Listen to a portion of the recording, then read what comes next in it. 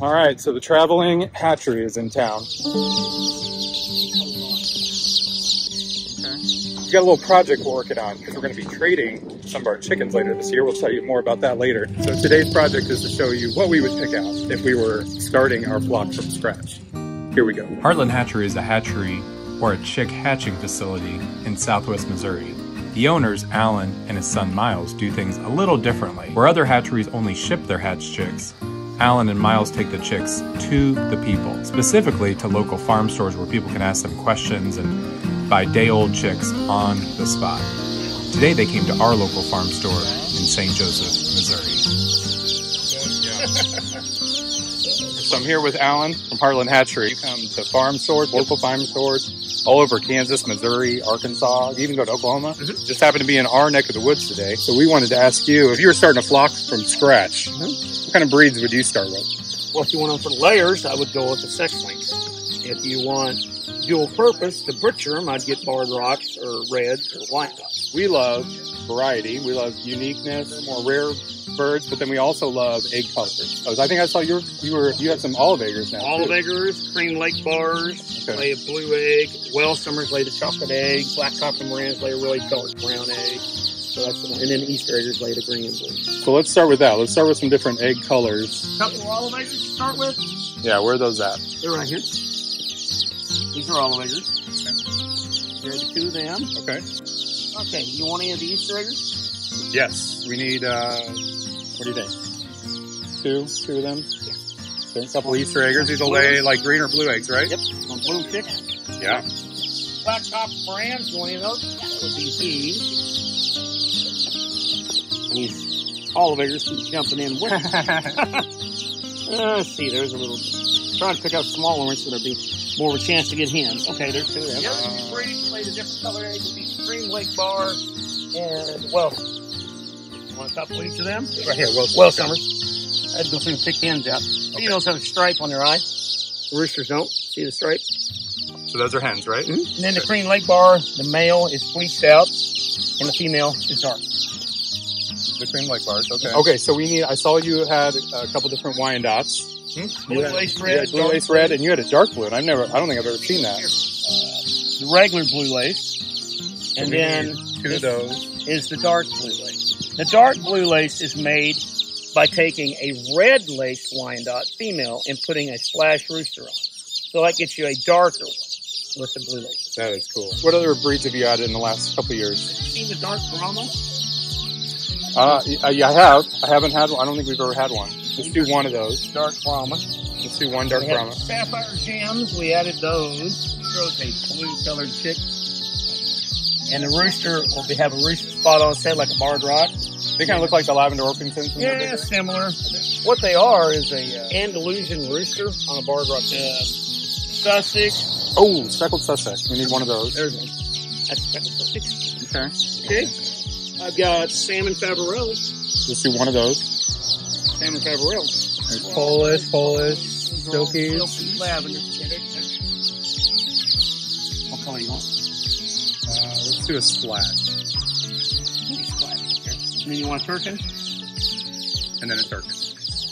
That is a chicken starter kit right there. All right, let me get them out because I got to count them up. You want one of these? They're real pretty. Real pretty.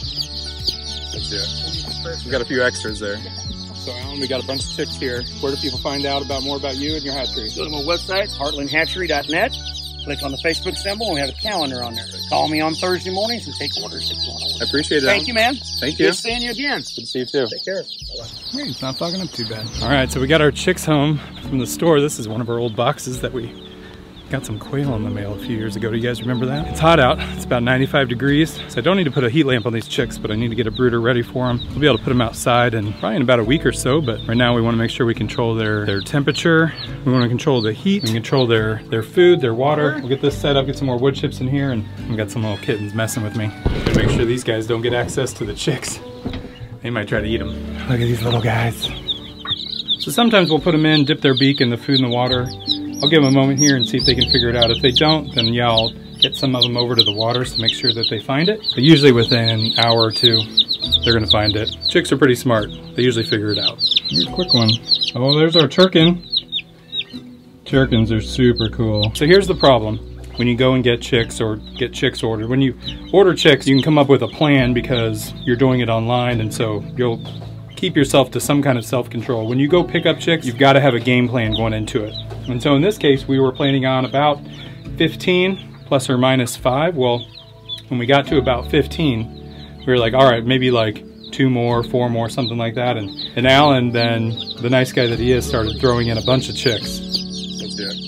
I'm already at 12 in here. I've got quite a bit more. I probably got 10 or 12 more in here. We went with the intention of getting about 15 to 20, and I think we ended up with quite a bit more than 20. I love these little gals. These are the Blue Lace Red Wyandottes. They are so cool when they are grown up. I cannot remember which breed that was, but that one's looking really cool. I'm excited about this one. I'll have to see if I can remember which one this is, but I love that little white dot on the head. All right, we got a couple of guys starting to eat and drink. Well, starting to eat.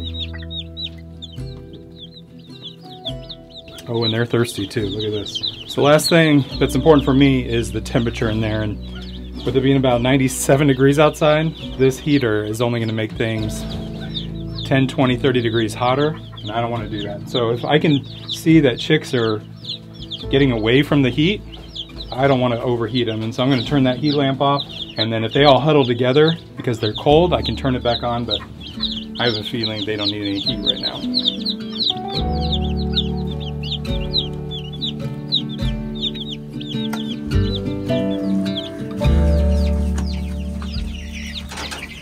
All right, it's been a couple weeks for these chicks. It's getting warm. It's been warm out, so they've definitely outgrown their space. It's time to get them out to their new coop. You gonna help me? Yeah. Looking good.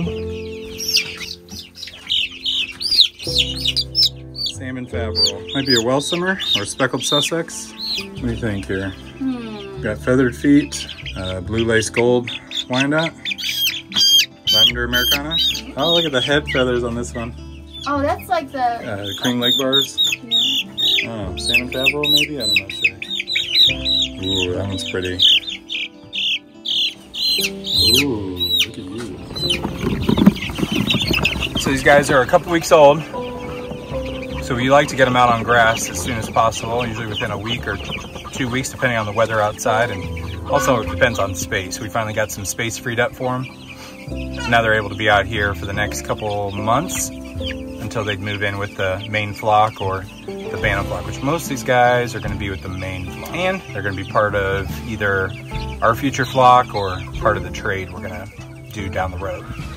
Today's video is sponsored from HelloFresh. Let's see what they got.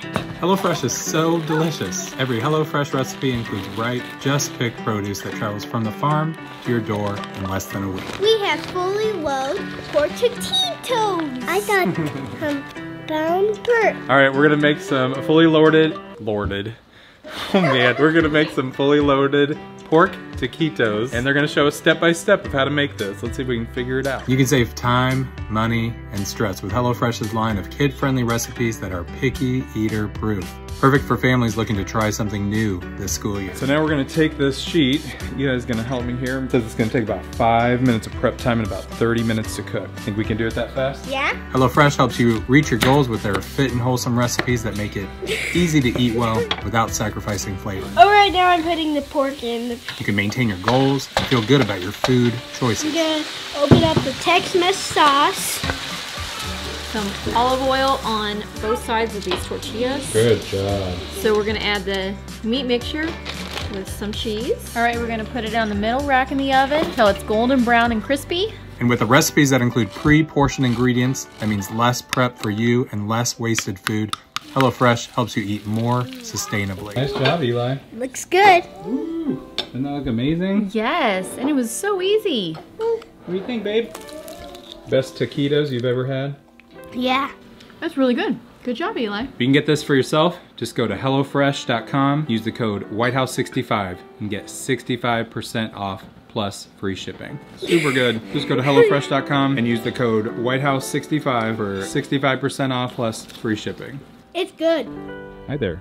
Hi. So the Heartland Hatchery chicks are a couple months old now. We've got important things to do that involve them today, where we need to move all of our animals, except for the cows, I guess, and the pond ducks. We're gonna move all of them to the west side of the property. And so right here, we've got our Indio Agantes, we've got our rooster flock with the turkeys, we've got our main flock, and then we have all of our chicken tractors over there. And so we're gonna take all of them today, and then the main flock will move tomorrow, but we're gonna move them over to the west side so we can get prepared for winter. We've already got our pigs over there, but it's gonna take some effort. It's gonna take a lot of lifting. We're gonna probably load up some of the chicken tractors onto a trailer and move them over, but we'll be able to touch base with all of the animals here while we're doing this. Oh no! Chicken's free. So here's our white peacock. He's all by himself now. His mom, the red cochin, she passed away. So there's a chance there was some kind of disease passing through all the peacocks that ended up passing along to the red cochin. One day she was fine, and all of a sudden she was out. He's gonna be here in the Indio Agante yard inside his coop until we open up the aviary, and then we'll move him in there. But I'm still a little concerned if there's some kind of disease. Is that gonna spread to the other birds in the aviary? I don't know. So the next thing we've got to do is catch all of these roosters and turkeys and move them over to a new spot. We're actually going to divide them out. The Indio Agante rooster is pretty mean to these little ones, so we're going to keep him in with the turkeys and then put all the roosters into a flock. But for now we need to move them over so we can move all of this spot out. This building is not super mobile, but we've moved it once before. We've built some wheels on there. So anyways, we've got to catch all the turkeys and roosters. Yeah, it'd be easier at night, but we wouldn't be able to move that building though at night. So moving them to a spot, moving their house, and then hopefully this will work out all right. Joey's already worked it out. All right, so we're over here at the chicken tractors. We've got 6 of our larger chicken tractors, or John Siskovich stress-free chicken tractors, and we've got 1 of the little ones where the 2-month-old chicks will be, and we're gonna move them over into one of these bigger ones, but we're gonna move them all to the other side of the yard. So let's get these loaded up. I've got a trailer here to pull them up onto. Only problem is gonna be to collect all the birds, but this will keep us from having to manually pull them to the whole other side of the yard, is that we can load them up on the trailer, move the birds over, move the chicken tractors over one at a time. Here's a salmon frabble. All right, so we've got about 15 of them in the box so far. We're gonna move them over, and then we'll come back and get the rest. Ooh, we got dark Brahma there. Ooh, there's a speckled Sussex. Speckled Sussex. Oh, it's so pretty. Did you say golden lace Wyandotte? Wyandotte. I think that might be a Welsh summer there. Black copper lands.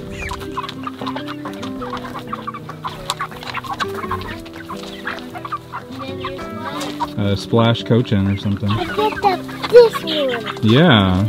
That's my favorite. That's your favorite? So there's some light Brahmas and some, or I don't know what the medium. They have feather feet? Yeah. All right, so we're gonna come back and check on these guys, but we're gonna keep moving over chicken tractors. We gotta get that done before it gets too late tonight, so. Wow. That was quick.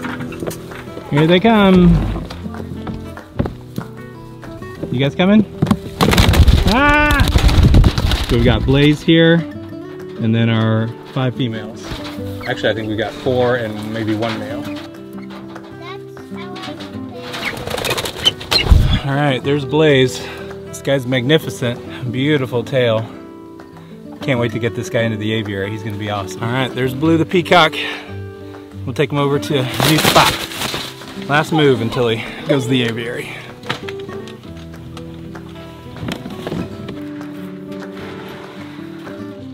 Come on, Blue. Come on, buddy. There you go, bud. Okay. So the beautiful thing about this mobile coop is that it's mobile, and so we can move it from spot to spot. We haven't moved it but once or twice this year.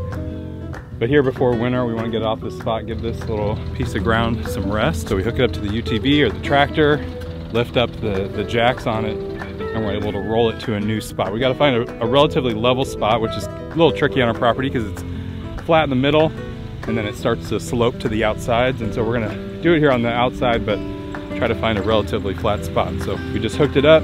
We're gonna roll it over, get them all set up and get them to a new spot for winter.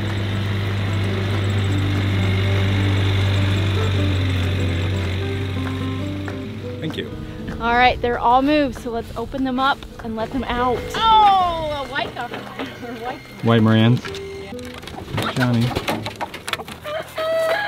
All right, so we got this place all leveled, all ready to go. They're out. Now let's show you what this space looks like with everything moved over, and then let those chicks out for the first time. So you can see where the chicken tractors used to be on the east side of the property, and all of the bird and pig areas behind the barn. Now everything's neatly organized and lined up on the west side of the property. It gives us a change of scenery. The animals get fresh grass after the hay was recently cut, and we're all set up for winter so we can take care of the chores a little quicker each morning, with so much of them lined up together, followed by the main coop and the chicken tractors.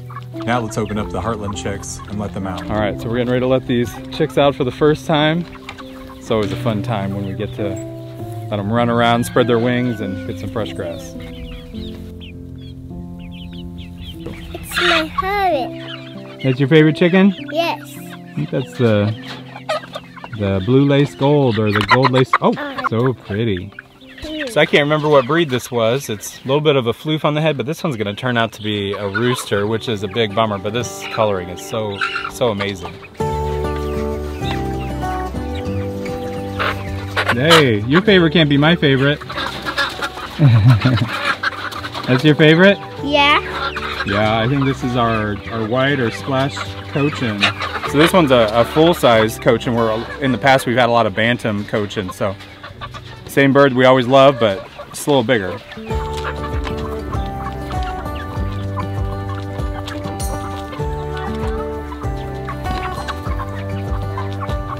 So we have a couple projects that we're excited about this month. We've been working hard on the aviary. We can't wait to show you the progress we've been making on it. We have our ducks, the hookbills, squeakers, and quackers down at the pond. We might show you what they've been up to. And our cow Dolly is due with a calf this month. Hopefully, we'll have an exciting update with that sometime soon. See you guys next time.